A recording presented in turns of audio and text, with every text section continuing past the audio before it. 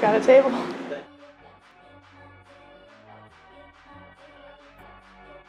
It's been a dream of mine to work with my friends merging comic art with fashion.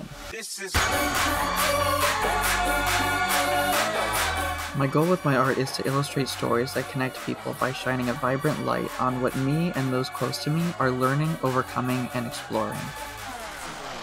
For a long time I've wanted to merge the comic and illustration loving side of myself with a more recent queer club kid side.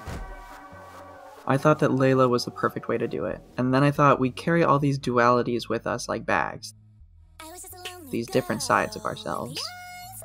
Life is a dichotomy, so I wanted to make bags that represent that, the tints and shades of life.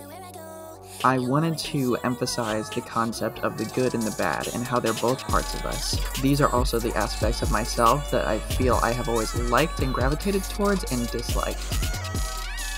The light side was always my comic and art-loving side of me that I used as an escape from my true identity. And then the shades or shadow part was the inside of me, the queer part of me, the part of me that was different, or the part of me that I would hide through my art. And this is the first step in combining those things into one. For a long time I've noticed that illustration and comic art have made their way into fashion, but so far it has either gone under the radar, or it's been manufactured in cheap ways, or the other extreme. Maybe it's in fashion houses like Dior or Prada. I thought it would be cool and important to create something in the middle. That is what I want LEYLO to be. I wanted this to be the first part of me starting a brand. I wanted to make my art useful.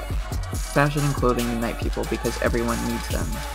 This is small and it's just me getting started, but I hope to eventually create not just bags or t-shirts, but clothing that's one of a kind, versatile, feeds the creative spirit, and yet can and should be worn by anyone.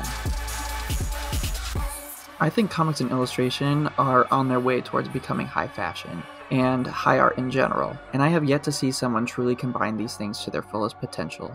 Now that comics are mainstream and anyone can talk about them without being ostracized, I thought it was the perfect time for this. I want to further break down these barriers through self-expression and empowerment, and take putting my art into something useful into my own hands. LEYLO, but roar when you need to. So you can see. Oh my god!